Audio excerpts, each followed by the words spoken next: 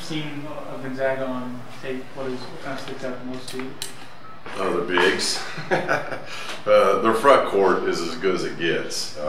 You know, we obviously got to prepare both ways. Barnowski hasn't played in the last several games, but you know, prepare like he is going to play with or without him. They've got an incredible front line, and Sabonis and Wilshire are extremely talented. You're looking at first-round guys, you know, so that's where it starts. But then I really like, you know, this backcourt that they have has been a very good defending backcourt, and so our guards have got to do a good job, and obviously our bigs are going to have to be very, very competitive inside and be able to play out on the perimeter as well, just because of what Wilshire can do inside and out. Given the lineup you've chosen, the two bigs, does it? Do you look forward to a matchup against a team that, you know, uses bigs the way they do? Well, yeah, yes and no. The issue is Wilshire plays out on the perimeter an awful lot, you know, so you know I think that's going to be the true test of the game. You've got Wilshire and Sabonis in their starting lineup. We've got obviously Tom and Tony. So how does that war kind of end up winning out? Because Wilshire's going to take Tony out, and we're going to put Wilshire in. You know, so it's going to be interesting how that plays out. That's going to be a big key to it, and obviously playing there. You know, I've not been in the new facility as a player or as a coach, but I know it's one of the top venues in all of college basketball. So that being our first true road test, there's a lot of challenges with this, and our guys are going to have to do a good job. We're coming out of finals. We're going to have to really focus, and we've had a good week. We need a couple more days of practice, but I like the way the guys have performed, and we've got a little bit of momentum going, so we need to go play well. How much does the experience of seeing them twice last year carry over?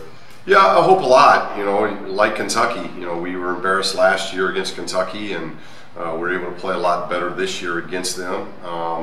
Now we're playing a team that beat us twice, once at our place and once that ended our season. So there's a lot of, obviously there's a lot to play this team again to have a chance, because I think our guys are going to be motivated. I know they're going to be motivated. They're extremely well coached and a very difficult team to play against. So we're going to have to play much better than we did in the two times that we played them last year. I thought that game one, we didn't defend well enough, and game two, we didn't score well enough. So we've got to be able to put those things together to give ourselves a chance to win in Spokane.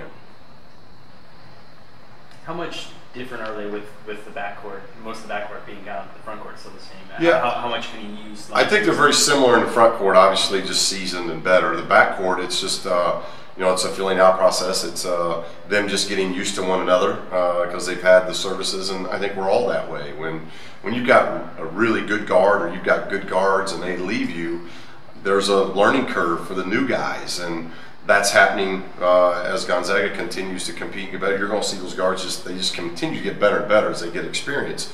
But it makes you appreciate guys like Pangos, and we've all had guards like that. So when you have an individual like that really gives you poise and calmness and controls your offense, defense, gets you where you got to go, there's a lot of importance to that. And now new guys come in and fill those molds, and they're doing a really good job. And I think as they continue to get more and more games on the belt, you're going to see them continue to advance and continue to become even a better team than they are now. And that's kind of scary, because I think they're very good.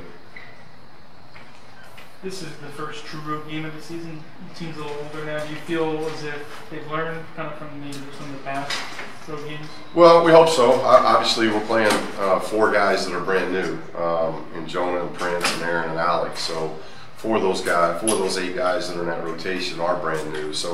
But as you mentioned, the veterans, it's important that those veterans of Tom and Tony and Bryce and Isaac, they do a good job of letting these new guys know what it's like to go on the road, because it is different. And so the vets have got to do a good job of getting these new guys not so much ready, but just what it's like to play on the road, because it's much different than at home, and it's much different than neutral. Have you stressed anything in particular about playing on the road? We haven't stressed hardly anything to date because of finals. Monday through Thursday in particular has been all about their finals. We actually have a couple finals still yet to do. I think Tom and Ike maybe have finals on Friday, so we don't complete finals until right up to our practice slot, which is 1:30 tomorrow. So being very careful. You know, we'll go to film for the first time today, but mentally we have not thrown a lot at them. Physically, get them in the gym, get them running up and down, give them kind of a stress release from the books. But they know their top priority this week has been finishing academically. So we'll, as the week continues here and gets a little bit longer, we'll start challenging them in those ways, but we haven't yet. When you recruited Prince, what stuck out to you? A very kind of young Norman, and in fact he's probably gone past that early on here because his shooting has been much better, and I'm hoping that that's what he can continue to grow into, because Norman, if you looked at him as a freshman and then how he developed, and Norman was patient. Norman took the minutes he could get in year one and just continued to build on those things, and that's what Prince has got to do, because I think Prince is extremely tight. He's very athletic, just like Norman. He drives the ball very aggressively, like Norman. But where Norman really developed through his college career was defensively and the ability to shoot the basketball.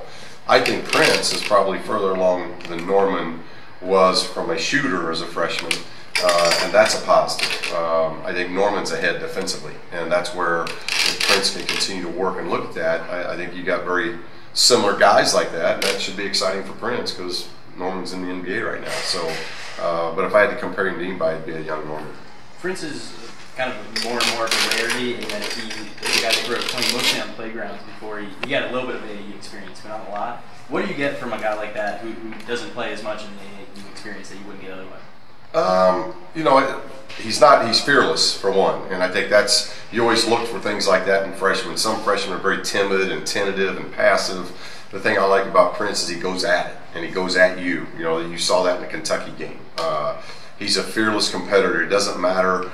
You know, that's why we look for him to do things in this Gonzaga game, that first road trip. Those things don't bother him. Where the game is, who it is, he knows he's very confident in his ability, and he just goes at you. Might not always, as a young player, do all the right things, but you know you're going to get a high level of intensity at game time. And I think that's what we've been most impressed with Prince so far.